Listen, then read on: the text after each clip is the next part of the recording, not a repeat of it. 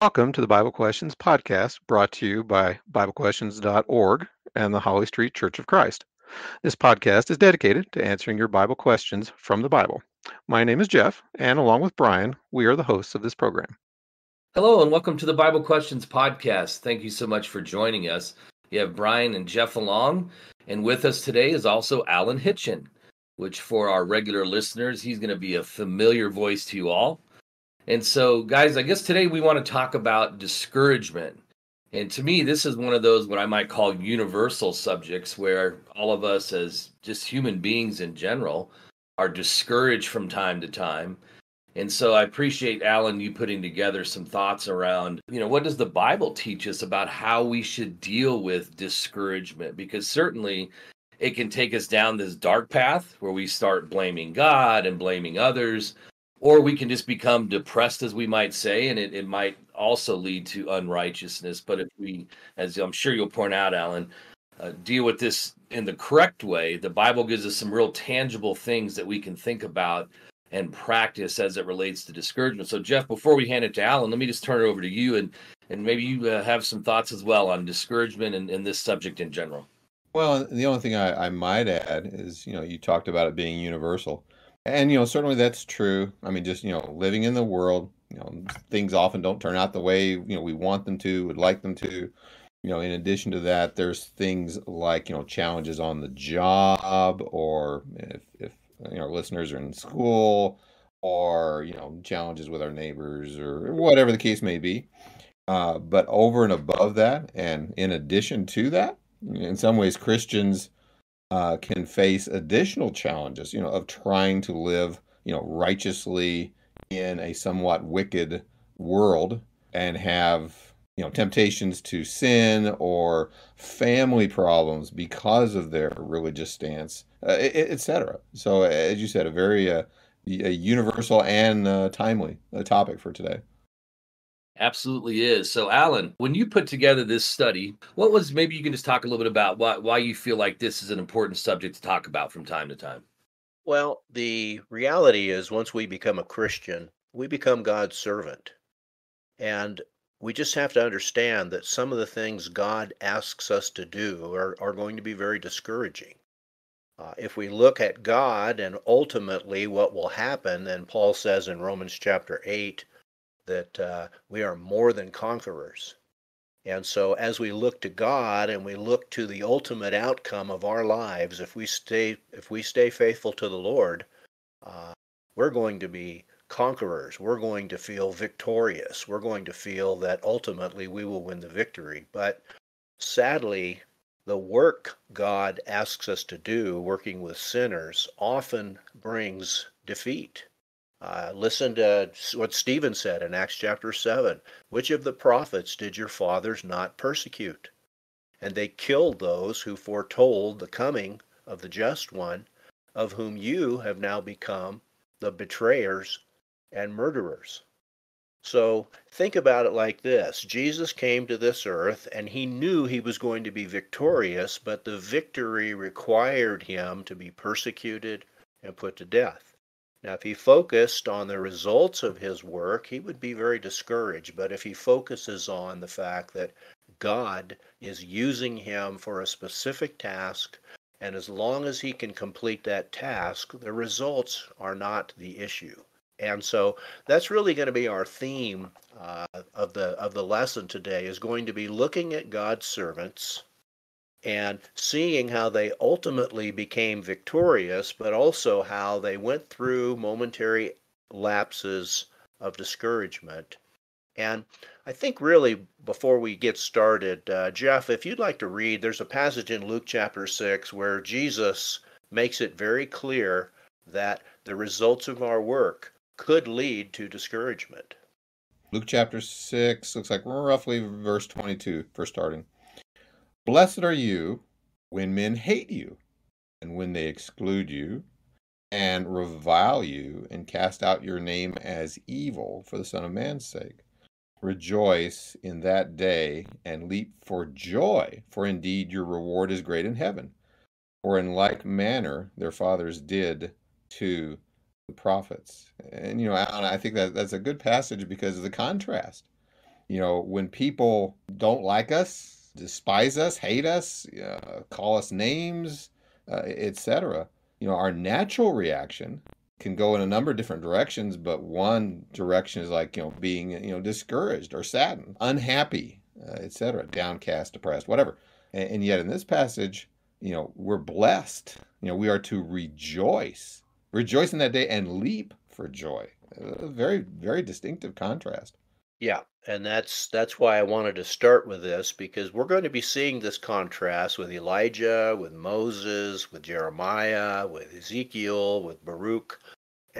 As Jesus says at the very end here, in like manner their fathers did to the prophets. And I think it's very instructive for us to go back and look at the circumstances that these people were laboring under and realize what Jesus is saying here. Each one of them was given a task that they would be able to do. Like God told Jeremiah, they will not be able to prevail against you because I am with you. And yet Jeremiah is called the weeping prophet because the job or responsibility that God gave Jeremiah to do was to be the last preacher before the destruction of Jerusalem and the destruction of God's people, and they were at their low as far as the wickedness that was going on there. And as we look out at the world today, it's a little bit discouraging, but it's still God has a job, a work for us to do, and that is to continue preaching. And he's already told us, if you'll look to me and you'll do what I'm asking you to do, you will ultimately be victorious. But men are going to hate you. They're going to exclude you. They're going to revile you. And they're going to cast out your name as evil. Now, if we focus on what men are doing to us, clearly we're going to get discouraged. But if we focus on what God is asking us to do, and the victory that we're going to gain simply because we're doing what God asked us to do. And that's Jesus' point in verse 23. Rejoice and leap for joy, for your reward is great in heaven. And then he says, just remember those Old Testament prophets, because they are going to give you, remember in James he says that, look to the prophets and the outcome of the Lord. They were ultimately victorious. So we're going to start this podcast with Elijah, because Elijah is a classic example of what we're dealing with here. And the job that he gave him to do was a really difficult job. It was, like when you think of Noah. Was Noah's working on the ark and being a preacher of righteousness, was it successful? Well, of course it was successful. And God has put him in Hebrews 11 because he did what he was asked to do. But if he looked at the results, here we are, we're all in the ark. God closes the door, and the only people in the ark are his family. Everyone else is outside. That's got to be discouraging. And yet, he was victorious. So, Brian, why don't you read 1 Kings chapter 17 and verse 1, and then adding to that, we're going to look at James chapter 5, verse 17 and 18, and kind of get an outline of exactly what it was that Elijah started to do. Okay, 1 Kings 17, verse 1 to start. And Elijah the Tishbite said to Ahab, as the Lord God of Israel lives, before whom I stand, there shall not be dew nor rain these years except at my word. And then moving to James chapter 5, verses 17 and 18, Elijah prayed earnestly that it would not rain, and it did not rain on the land for 3 years and 6 months. And he prayed again, and the heaven gave rain. Okay, so was that a victory? Well, of course it was a victory. Elijah was given the right to pray for 3.5 years. Because as he said in 1 Kings there, God has revealed to me that there will not be dew or rain except at my word. That's a pretty wonderful thing that God gave to Elijah, and that's exactly what happened. And so the first aspects, or the first introduction to Elijah, is a great victory. And the victory that Elijah faced here was also intertwined with what we call the contest between Elijah and the 450 prophets of Baal. And God shows a great victory through Elijah. So in 1 Kings chapter 18, you just want to kind of get us up to speed here on what's going on. And so, Jeff, would you like to read 1 Kings 18, verses 17 through 19. And of course, this is Elijah talking. Now, therefore, send and gather all Israel to me on Mount Carmel, the 450 prophets of Baal and the 400 prophets of the Asherah who eat at Jezebel's table. Certainly, and at the very least, you can kind of see a contrast, if you will, between Elijah, by himself versus, 800 plus prophets of the false gods that were, dominating the culture and the country at the time. Yes, that's a really good point. And the reason we're starting here is because what a tremendous opportunity for Elijah. I mean, to be in a situation where God knows these 450 prophets are going to pray and pray and pray and pray over their altar, and nothing's going to happen. And then Elijah is going to pray one time, and the entire altar is basically going to catch on fire, even the stones and even the water. And so here we've got a man who's set up to win, who's set up to be victorious. And like I say, when you get an opportunity to work for God in this kind of a situation, then it is always going to end in victory. And the reason we want to look at this is because, yes, it does end in victory, and yet it will ultimately end in how Elijah perceives it to be defeat. And so we learn again, and most of what we're reading today is in Acts or in 1 Kings chapter 18, which I would really urge the people who are listening to the podcast maybe to stop right now and go read 1 Kings 18 and then come back. But the point is that God has given Elijah a wonderful task that is going to end up making him completely victorious. So we learn the setting and starting in verse 20, and we're going to look at verses 20 and 21. So, Brian, would you like to read that for us, please?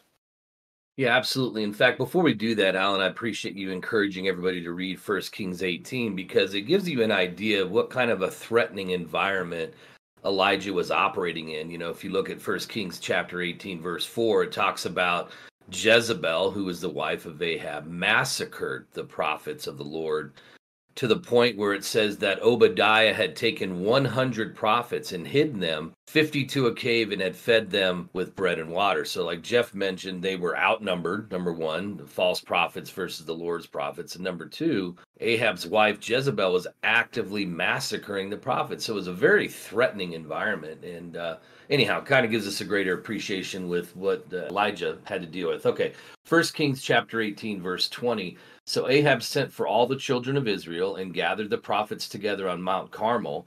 And Elijah came to all the people and said, "How long will you falter between two opinions? If the Lord is God, follow him.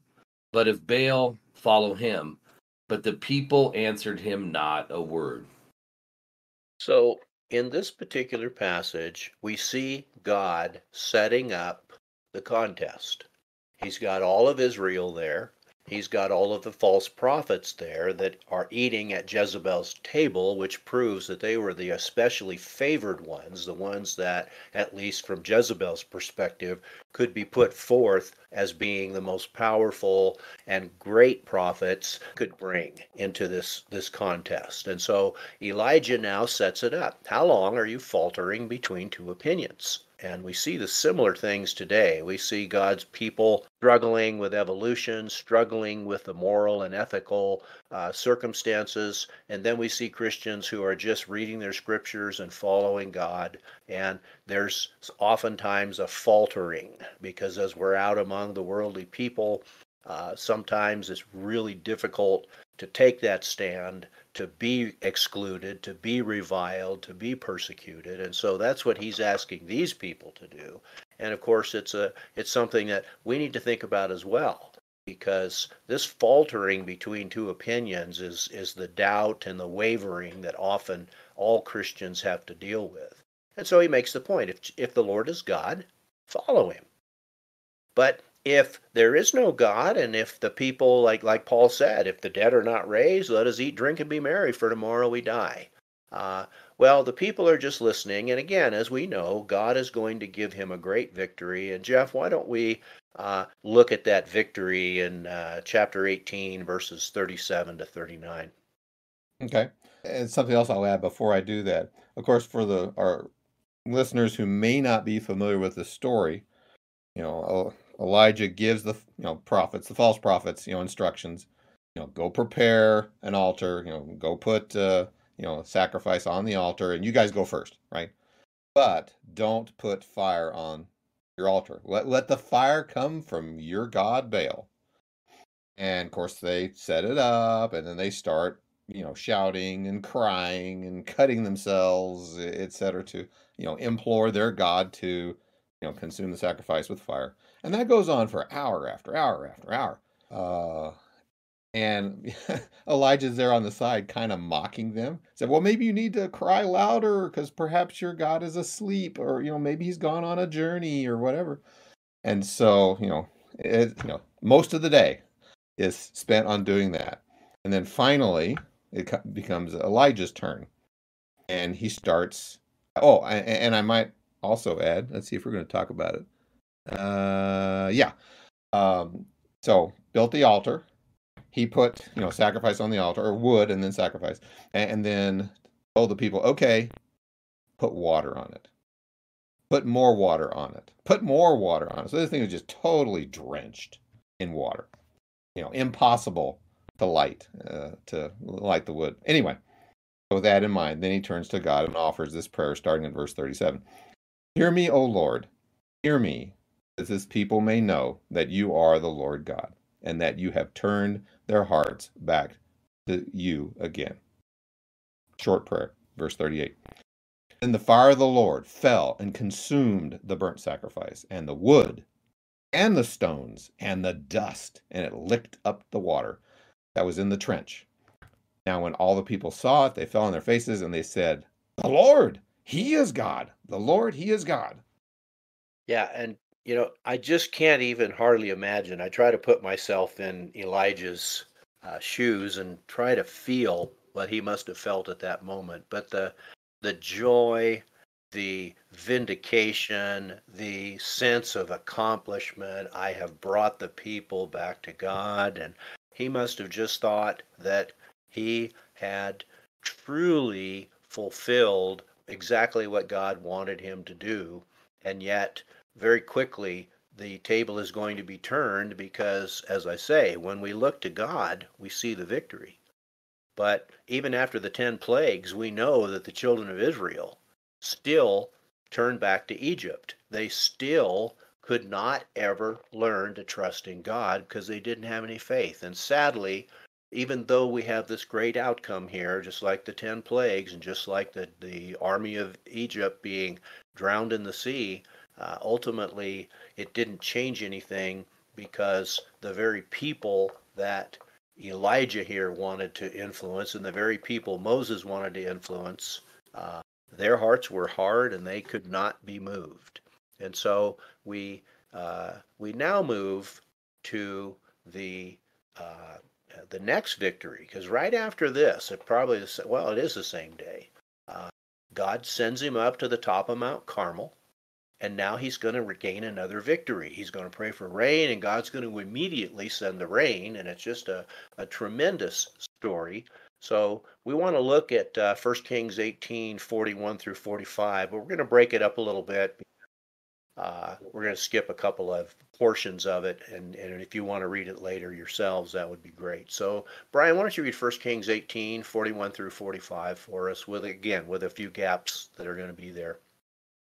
Here it says, Then Elijah said to Ahab, Go up, eat and drink, for there is the sound of abundance of rain. And Elijah went up to the top of Carmel, and then he bowed down on the ground and put his face between his knees, and said to his servant, Go up now, look toward the sea. Then it came to pass the 7th time that he said, There is a cloud as small as a man's hand rising out of the sea. So he said, Go up, say to Ahab, Prepare your chariot and go down before the rain stops you. Now it happened in the meantime that the sky became black with clouds and wind, and there was a heavy rain.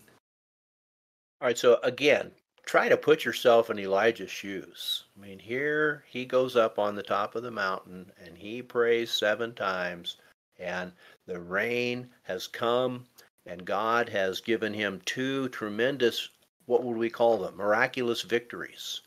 The miraculous victory of the fire coming down from heaven, and now the miraculous victory of rain coming at his word. And so the prophets of Baal are dead.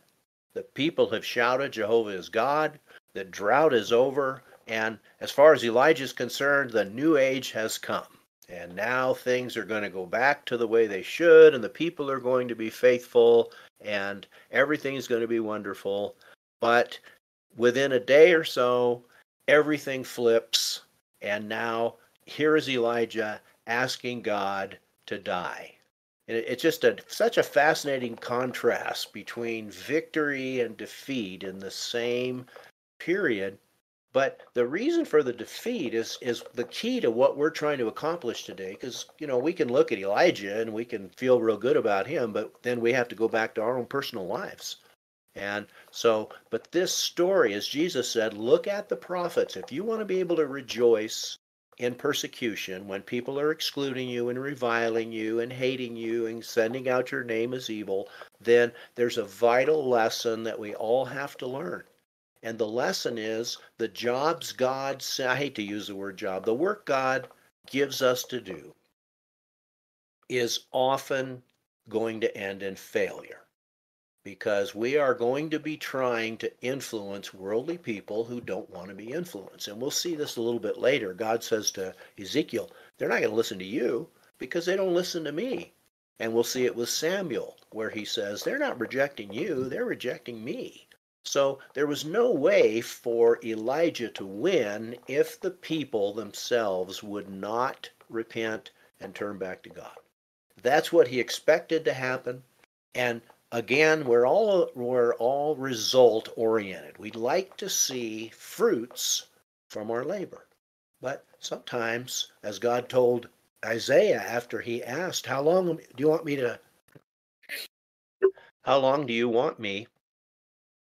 to preach? And God says, until there's no one left in the cities and all the cities are destroyed. And I'm sure Isaiah's thinking to himself, wow, there's not going to be a lot of good results from my preaching. And so here's the situation. All right. And so let's look at what happens next and how he responds to it. So now we're in 1 Kings 19, which again, if our readers would like to, it would probably be a good idea to look at maybe all of these verses to see the context. You can do it now or later, but we're just going to start in 1 Kings 19, verses 2 and 3. And Jeff, I think you're up. Okay, thank you. Yeah, and just real briefly before I start that, keep in mind, Ahab is the king, supreme ruler of the land. And he was there on Mount Carmel, saw what happened, saw the miracles, saw the rain, and you would think life would be now, as you said, good, from a spiritual perspective. But his wife, Jezebel, the queen, was, should I say, unconvinced, so to speak. 1 Kings 19, beginning with verse 2. Then Jezebel sent a messenger to Elijah, saying, so let the gods do to me and more also, if I do not make your life as the life of one of them by tomorrow about this time. Them being the prophets that Elijah had killed. Meaning, basically, she's going to kill him. Verse 3. And when he saw that, he arose and ran for his life. But he himself went a day's journey into the wilderness and came and sat down under a broom tree. And he prayed that he might die and said, it is enough. Now, Lord, take my life, for I am no better than my fathers. So here we have Elijah remembering everything that he had done and all of the wonderful things that he had done. And now we have a threat from Jezebel. And as pointed out earlier, this was not a threat that had no substance to it. She'd already killed most of the prophets, and Elijah knew that if that's what she wanted to do, then she was going to be able to do it. And so he rises up and flees for his life. But you can see the discouragement in verse 4. The victory of the rain, the victory of the people saying Jehovah is God, has now evaporated because the results prove that nothing good came. So he prays to God, it is enough, take my life. Now, the rest of this chapter, we have him going to one of the mountains that God has already worked with in the past, and he is praying, and God appears first in a mighty wind and then in a still small voice.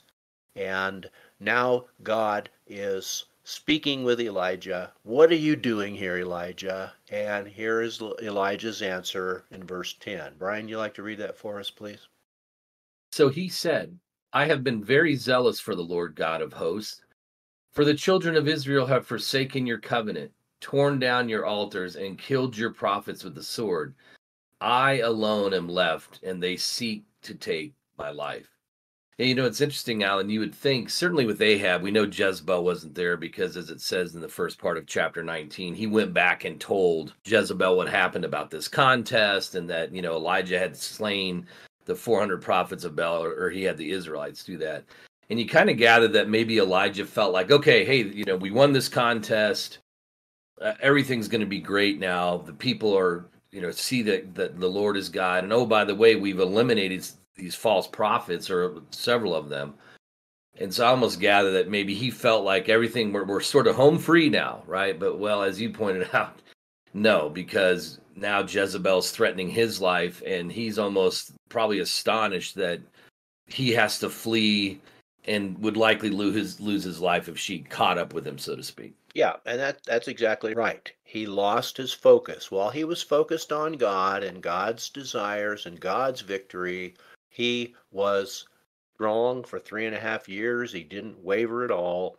But now here he is looking at the results of his work. He said, I've been very zealous for you, but here's the results. They've forsaken your covenant, torn down your altars, killed your prophets with the sword, and I'm the only one left. So here he is at the very bottom, from the total victory to now total defeat. Now what happened? Nothing changed. God had given him a great victory, and that should have been enough for him. But sadly, he lost his focus on God, and he started focusing on the results of his work. And I just can't emphasize enough to all of our listeners that whenever you feel discouragement, if you can just remember, I'm looking at results. I have to stop looking at results. I have to start looking at the God I'm serving and the ultimate victory, realizing that if they're not going to serve God, then there's nothing I can say. And I can work and work and work because God has asked us to do so. Go into all the world, preach the gospel to the whole creation. We have a responsibility. But as Paul said in 1 Corinthians chapter 3, he says there, I planted, Apollos watered, but God gave the increase. Paul lived in the fullness of time. And if you look at his work and the results of his work, you start thinking to yourself, wow, what a successful preacher and apostle. And yet he continues on by saying, so then he who sows and he who waters are nothing but God who gives the increase. So you see, if we're born in history, and we're all going to be born in a certain period of history. Noah clearly was born in a time where every imagination of the thoughts of men's hearts were only evil continually, and he lived in a time where it was God's intent to destroy the entire earth with a flood. And it was only Noah's task to put those animals in the ark, which he did, and to get as many people as possible in the ark, which he did. So he was victorious in the work God asked him to do, but how he felt about it would be really interesting, because we look at periods of history where the children of Israel are faithful, like they are when they come out of the 40-year wilderness wandering, and for that next generation, Joshua was victorious again and again and again and again. And yet, by the time of Jeremiah, there was there was to be no victory. Children of Israel had become so corrupt, and God sent him as their last hope. But he knew, even as he started, that that was going to be the results of. So here we look and we see what God does to Elijah. He brings him back and helps him regain his focus. You're working with me. You are not, I did not send you to get results. I sent you to do the work. And so now I want you to focus again. Here's the work I want you to do. So, Jeff, would you like to read 1 Kings 19, verses 16 through 18? Sure.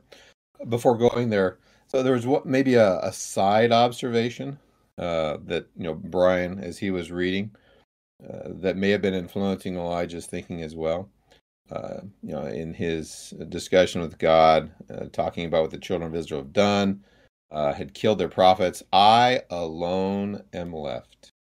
And I think there's a little bit of a lesson there, perhaps, that, if we're standing with a group, there's some, mutual encouragement back and forth, if you will. But if you get to this mindset that says, well, I'm the only one, out here all by myself, woe is me, etc.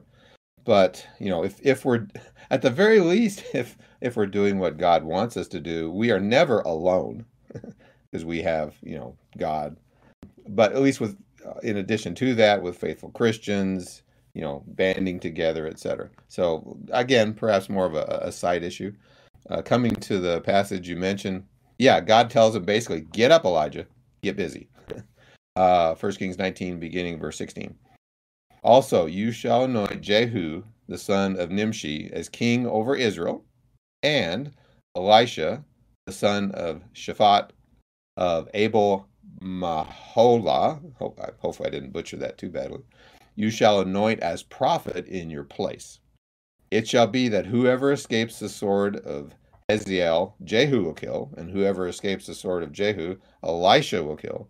Yet I have reserved 7,000 in Israel, 7,000, all whose knees have not bowed to Baal, and every mouth that has not kissed him.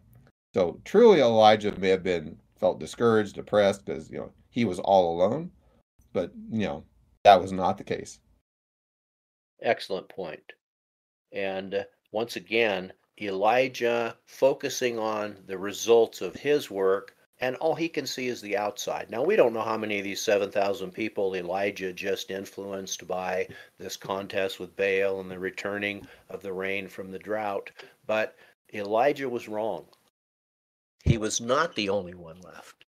There were still 7,000 people on his side. Now, he didn't know them. He didn't know where they were or who they were. That didn't matter. The fact is, Elijah, come back to me. Focus on me. Don't focus on the results of your individual efforts. And so here's what I want you to do. I want you to go to Israel and anoint Jehu. And of course, the story of Jehu is the first thing he does is he goes out, he kills Jezebel, he kills or has killed all of the sons of Ahab.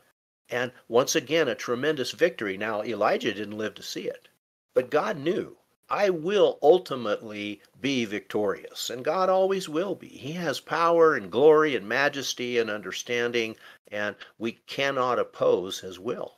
And so we will ultimately be victorious, but God doesn't want to just end the world and give us all victory. He wants us to keep working and try to influence more people.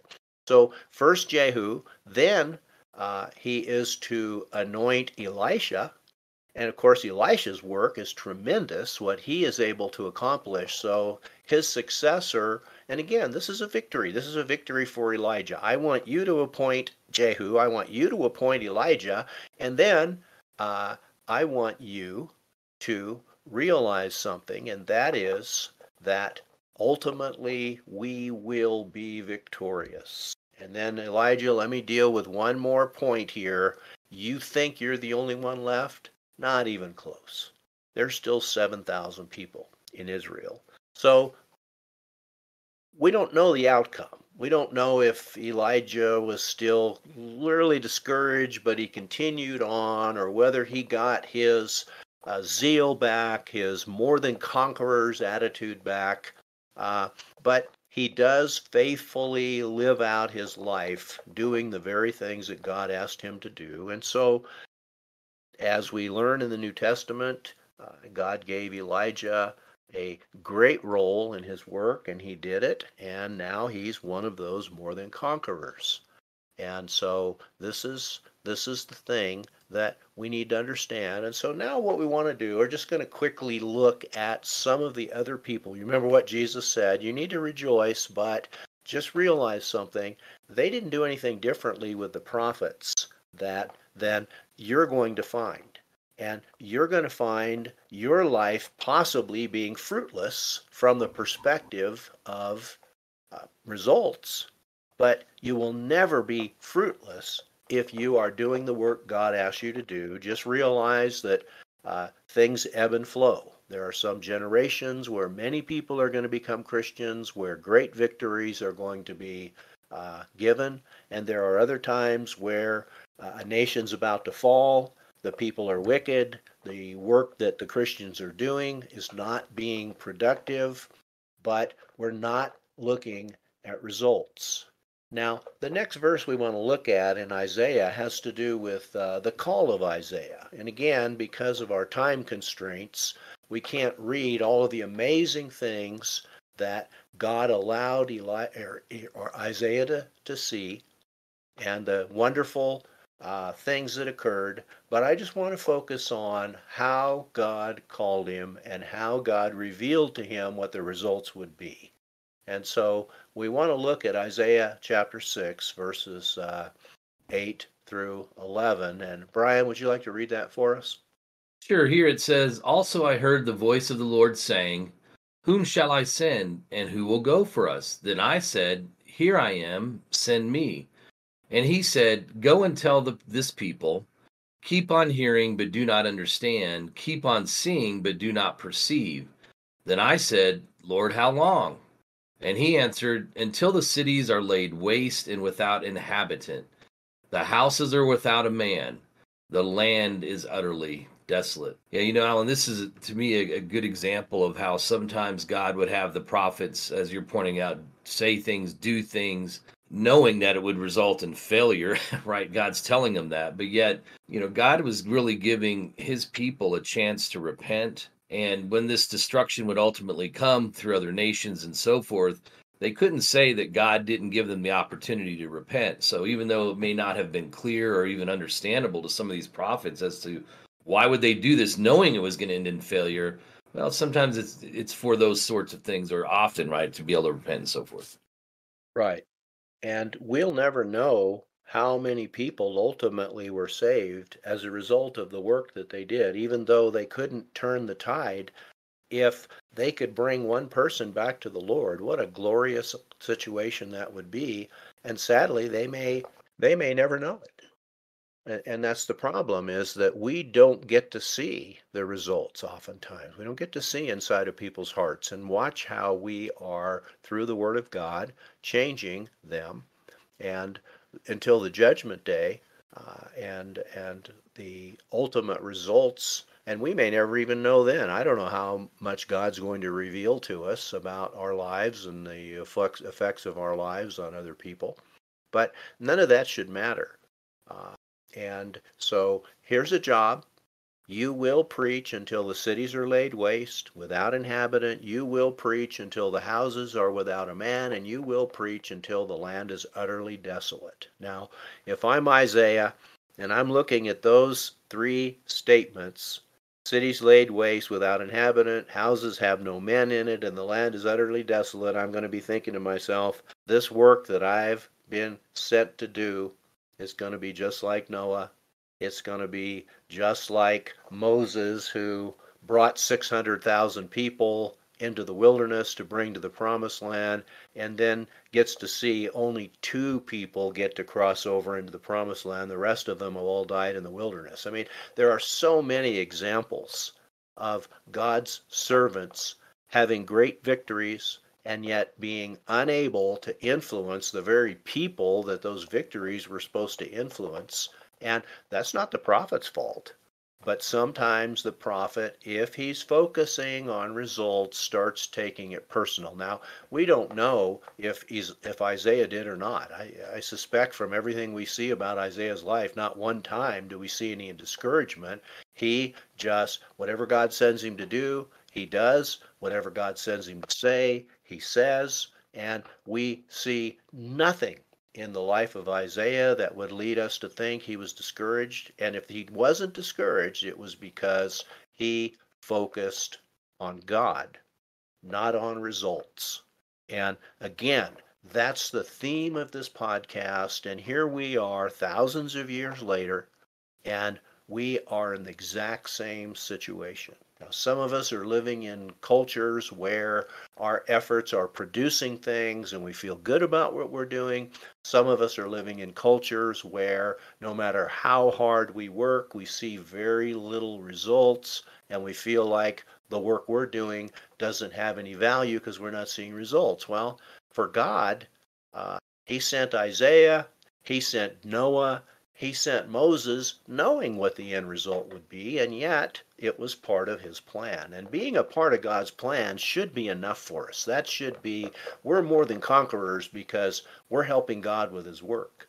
Now, sadly, the results may not be what we're looking for. As Jesus said, blessed are you when they persecute you. Blessed are you when they cast out your name as evil. So Jesus is trying to get us prepared to understand that the results of our work may end up in persecution, but if they do, it's not because we failed. We should rejoice. We should be happy with that. And again, it's very simple and it's very clear that God wants us to focus on him. Now, when we come to Ezekiel, Ezekiel's situation is very interesting, and God warns him as he starts his work about how it's going to go, but then he gives him the opportunity to realize that it's not your fault. So, Jeff, why don't you read Ezekiel chapter 3, and I guess it's just verse 7.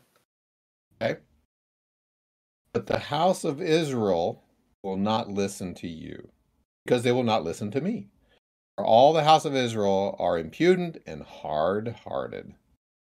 So it's almost like God saying, well, Ezekiel, just consider that, yeah, I'm sending you on this mission. I got this task for you to go do, but in the end, they're not going to listen to you. But still, go do what I ask you to do.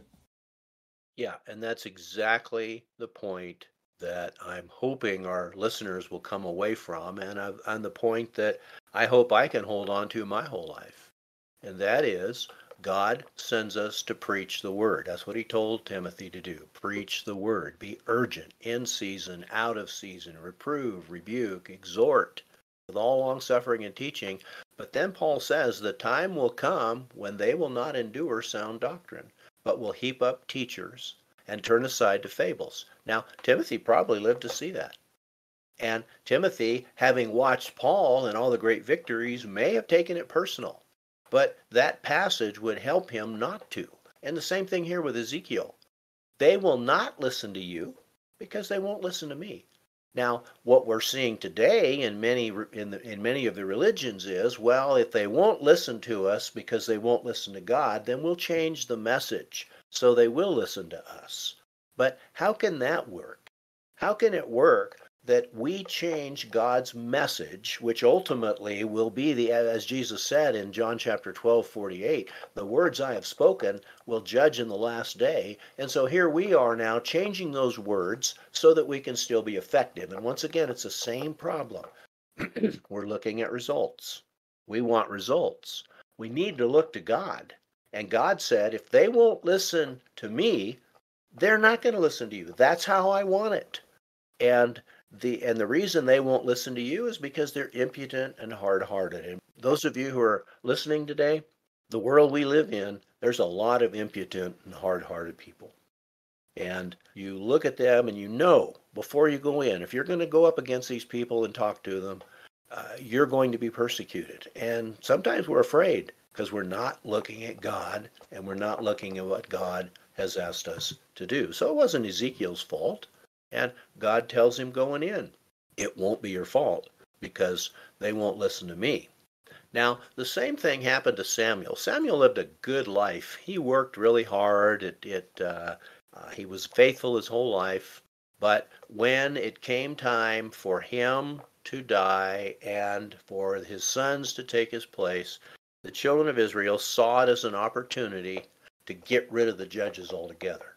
So here's Samuel looking at the work of his life, realizing that these people are going to leave God's plan and make a king like the rest of the nations. And it led him to great sorrow and displeasure. But then God comes and God gives him the answer. And it's a sad answer, but it's an answer that we all need to remember because we may find ourselves in the same position. So, Brian, you want to read 1 Samuel 8, verses 5 through 8? Here it says, "Look, you are old, and your sons do not walk in your ways. Now make us a king to judge us like all the nations." But the thing displeased Samuel when they said, "Give us a king to judge us." So Samuel prayed to the Lord, and the Lord said to Samuel, "Heed the voice of the people and all that they say to you, for they have not rejected you, but they have rejected me, that I should not reign over them, according to all the works which they have done since the day that I brought them up out of Egypt, even to this day, with which they have forsaken me and served other gods. So they are doing to you also." Yeah, I like Alan here, how God's giving Samuel some perspective, right? Saying that they've always been this way. It's no different from generation to generation. And I also kind of feel like it, to me, takes a burden off Samuel and really should take a burden off of us in the sense that God is in control, realize that they are truly rejecting God and not us. And so, much like we're told in Galatians 6, we should therefore not be weary in doing well, but let the Lord sort all that out in the judgment day.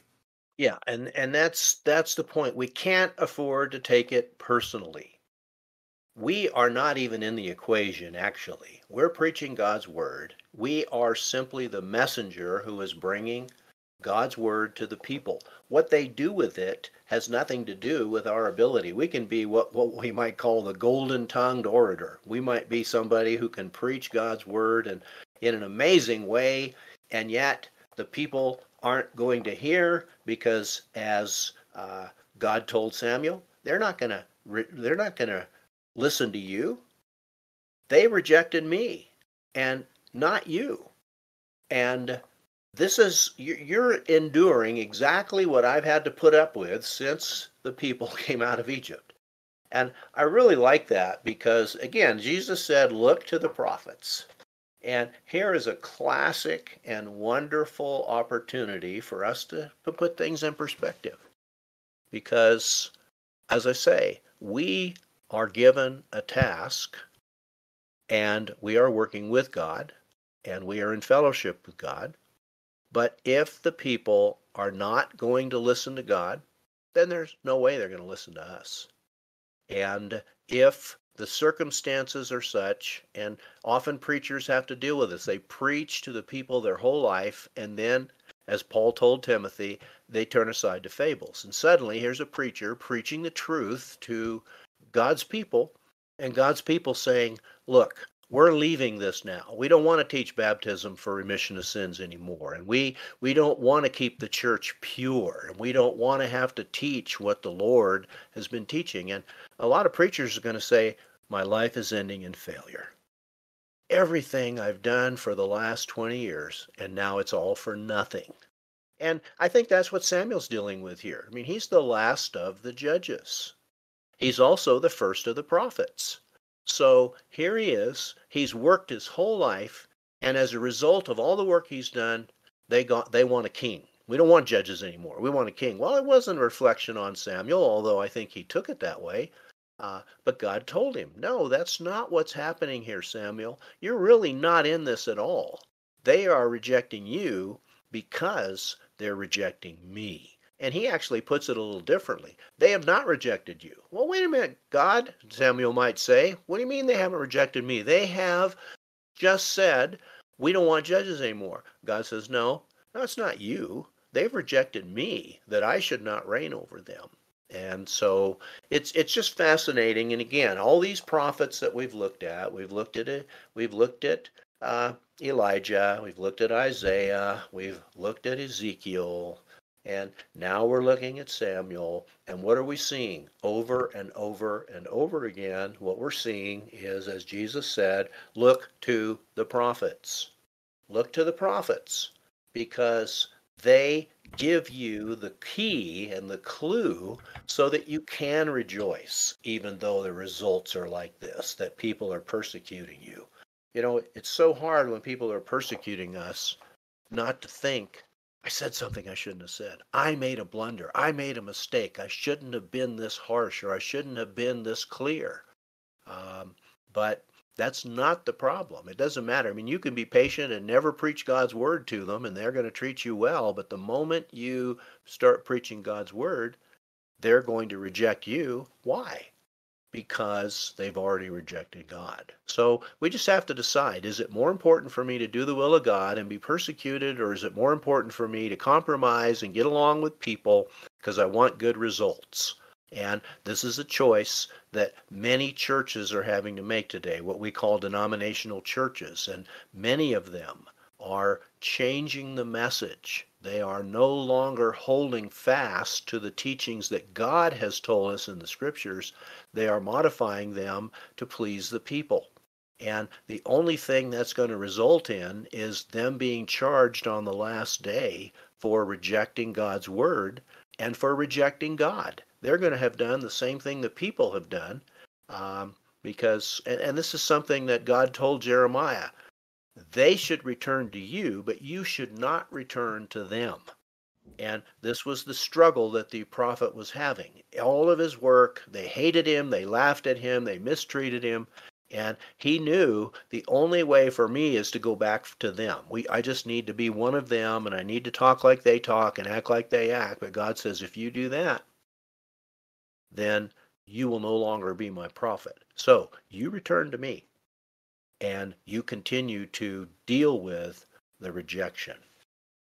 Now, we want to change directions a little bit here, because I want to talk a little bit about the circumstances of the world that we live in, and how there are times when there is prosperity, there is peace, there is comfort, and we all want to live in times like that.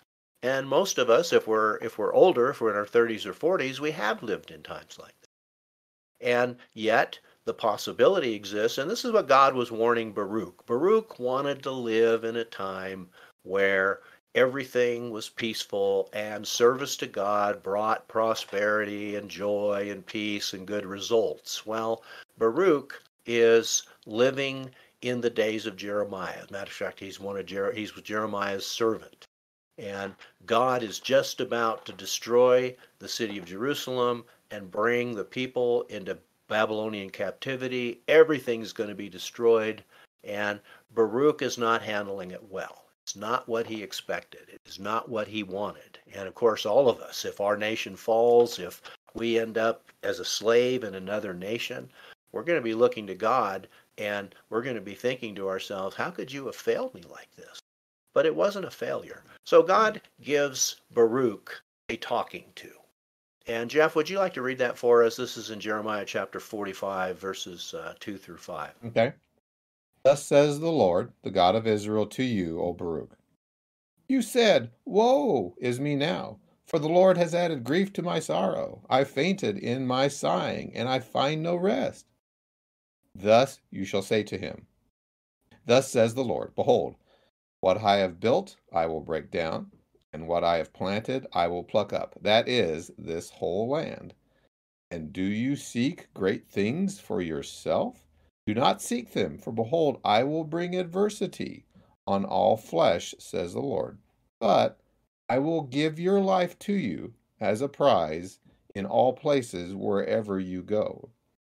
Yeah, interesting contrast. If evidently, Baruch might have been, or I guess must have been, complaining about, the circumstances, or what the Lord was having Jeremiah do, or the prophecy of the coming destruction, and he was kind of getting somewhat, discouraged. And the Lord, is trying to say, well, this will indeed happen, but the good news is at least you will survive the coming destruction, as well as people being, cast out of the land as you said, captive or, taken into a foreign country, which would be very, very traumatic to say the least. Yeah. And that's, again, circumstances are in God's control. Messages are in God's control. The time we are born in and the people we deal with, those are within God's control. And here's Baruch, who wants to live in the days of David or Solomon, where prosperity and ease and comfort are all around him, and he doesn't get to live in those times. So what does he say in verse 3? Does he say, "Thy will be done"? No, he says, "Woe is me." And then he says something that's completely wrong. "The Lord has added grief to my sorrow." What a terrible charge against the Lord. That is not true. Just like Jesus said, you can rejoice in circumstances like this if you look to the prophets. Well, Baruch's not looking in the right direction. And so God says, here's what I'm about to do. And it's got nothing to do with you. I'm going to break down. I'm going to pluck up the whole land. And are you now looking? Are you wanting me to change my will? Are you wanting me to do things differently? Do you seek great things for yourself? He said, don't seek them. That's the solution here. The solution is not for me to change my will. The solution is for you to stop looking to get prosperity and peace and comfort and joy and just to do my will. Do not seek them, because I'm going to bring adversity to all flesh. And it's not personal, Baruch. It's not because of you. Because here's what I'm going to do. I'm going to give you your life as a prize.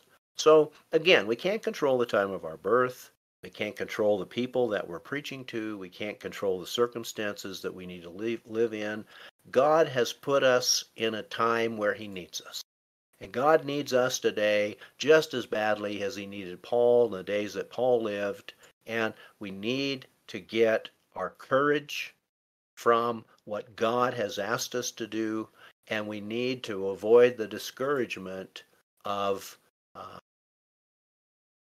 the results or the circumstances that we live in.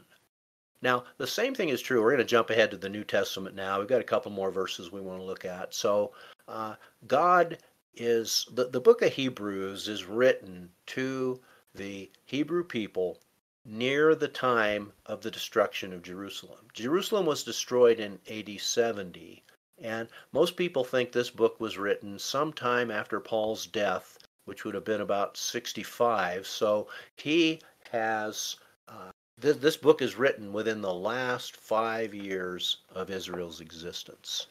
And so God is warning the Israelites, because they see it's coming. The Israelite Christians. And so in Hebrews chapter 11, verses 35 through 39, he gives us a similar warning that he did to Baruch. He gives us a similar warning that he has given to many of his prophets. And so let's look at that verse 35 through 39. Brian, would you please read that for us? Here it says, "Therefore do not cast away your confidence, which has great reward, for you have need of endurance, so that after you have done the will of God, you may receive the promise. For yet a little while, and he who is coming will come and will not tarry. Now the just shall live by faith. But if anyone draws back, my soul has no pleasure in him. But we are not of those who draw back to perdition, but of those who believe to the saving of the soul." Wonderful passage. Yes, it is. And it captures everything that we've tried to accomplish in this podcast. There's a code word that only God's people would understand in verse 37. Yet a little while, he who is coming will come and not tarry. Now the just shall live by faith. This comes directly from the book of Habakkuk. When Habakkuk is complaining, Lord, things are so wicked, things are so evil, nothing is being done right. Why are you not doing something? And God says, I am doing something. I'm going to bring Babylon. And Babylon is going to destroy this nation. Well, Habakkuk's thinking to himself, that's not what I wanted. That's not exactly the solution here. And so he says, I want to talk to God more about this. And that's when God says to him, in a little while, he who is coming will come and will not tarry. And the only thing you can do is live by your faith. If you want to continue to be righteous, if you want to continue to be just, well, the Hebrews knew this. And they know it's not Babylon that's coming, it's Rome. and they know that the trials are coming. And so God just tells them, look to me. Don't look at the fence. Don't look at circumstances. You need endurance so that you continue to do the will of God and receive the promise.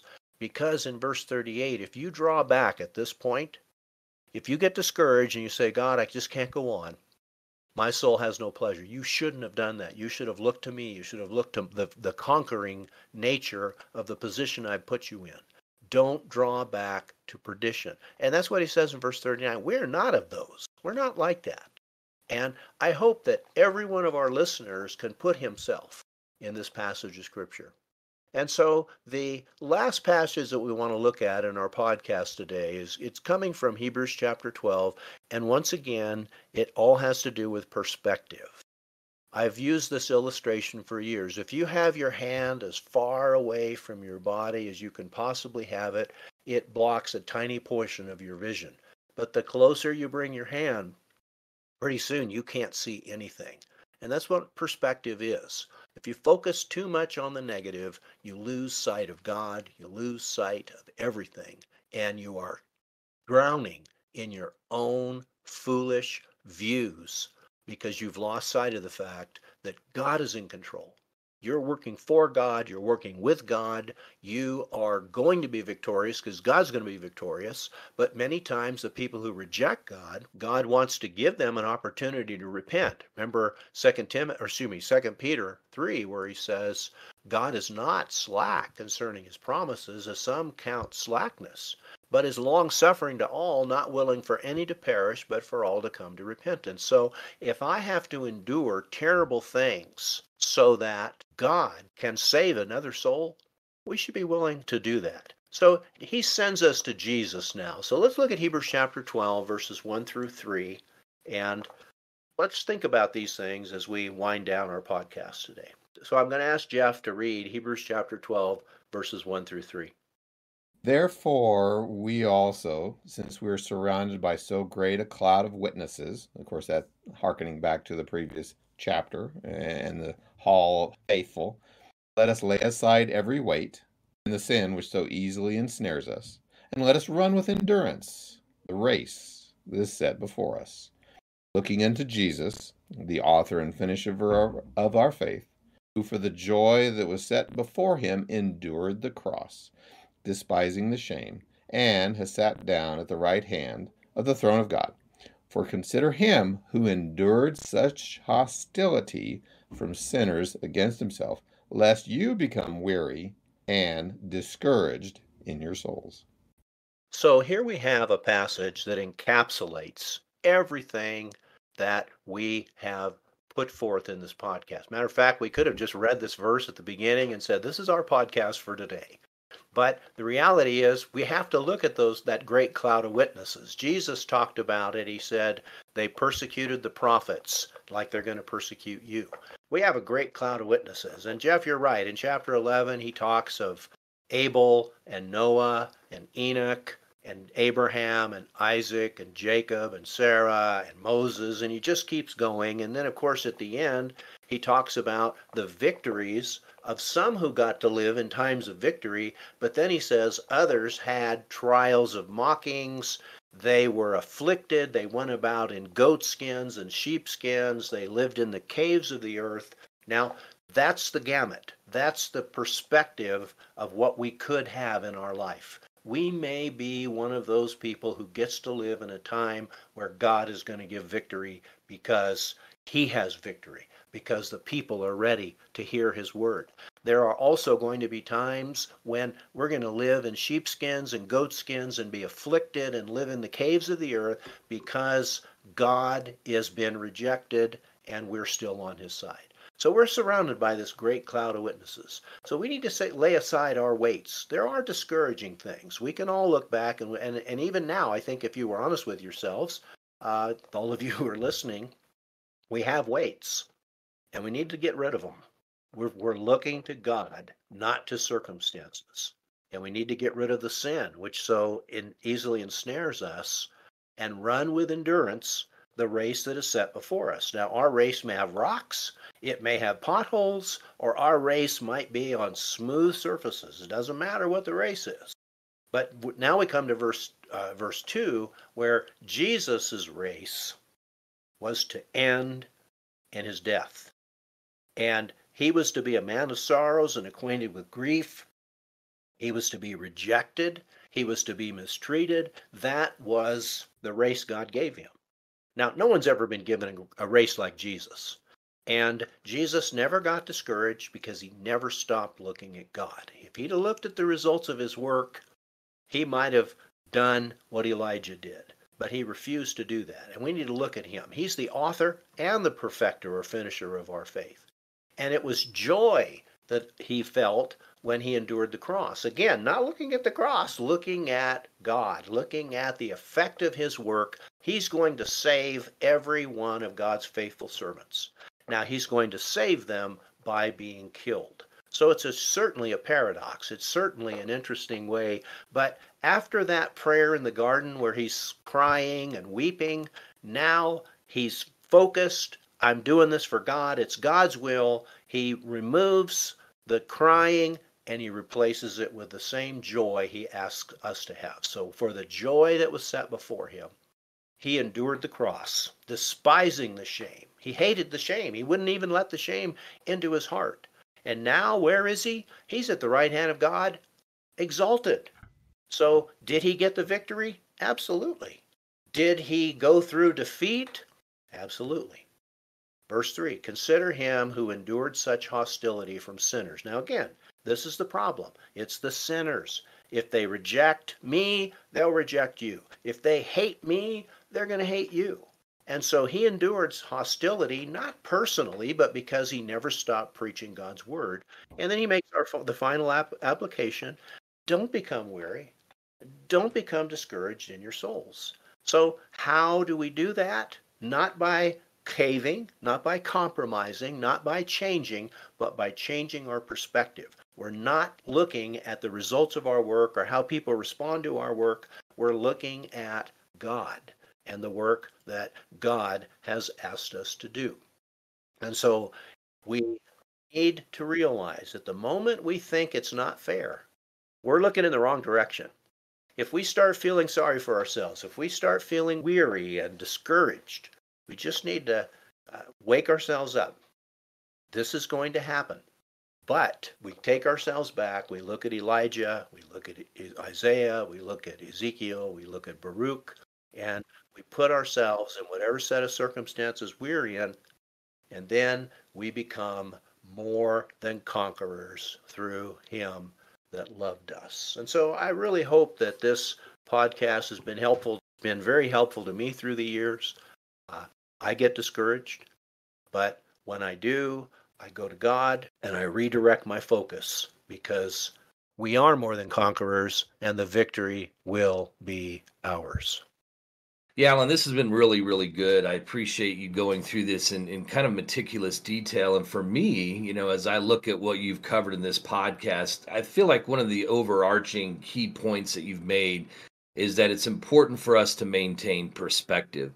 It's all too easy, much like Elijah, to think that we're the only one in our community, our town, in our family, whatever it might be, when, as you've pointed out very clearly, that's not the case. And the second big point for me that's a takeaway that I find encouraging is to realize that God will sort all of this out, that we simply need to do the good works that he gave us to do, Ephesians 2:10, and be happy or consider it a victory that we're doing what he has asked us to do. And then really it's left up to those who are hearing the message to make that decision to do God's will or not, and that he will sort it out in the judgment day. So appreciate that. Very good thoughts.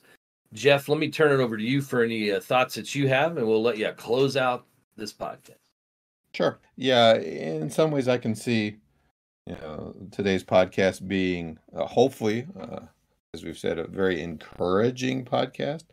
Because I know sometimes we can, get into our own heads and feel, not only discouraged, but sort of like growing weary, or what's the point, or what's the use, or, why should we try, or maybe we can compromise some and make lives, better for ourselves, or quote unquote easier relationships with our family or friends or coworkers, if we just kind of give in, go along to get along kind of thing.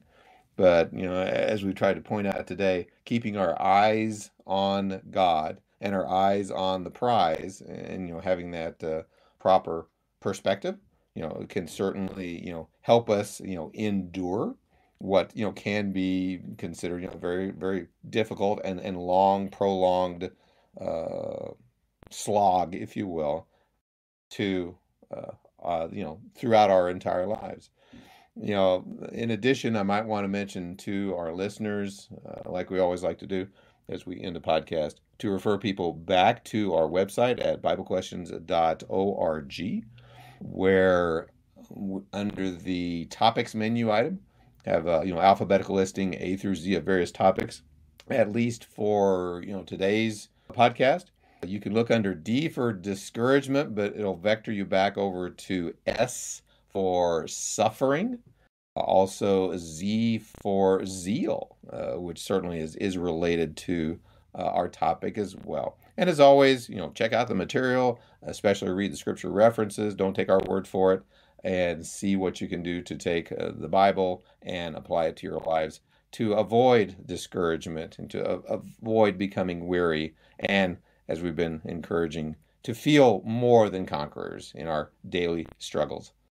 Thank you for listening to this edition of the Bible Questions podcast. We invite you to visit our website, biblequestions.org, where you can submit a Bible question to be answered. And you can also search archives where we have answered several hundred Bible questions over the years. Our website also has a host of free Bible study material, free correspondence courses, as well as sermons and a host of other material. Please stop by and check it out.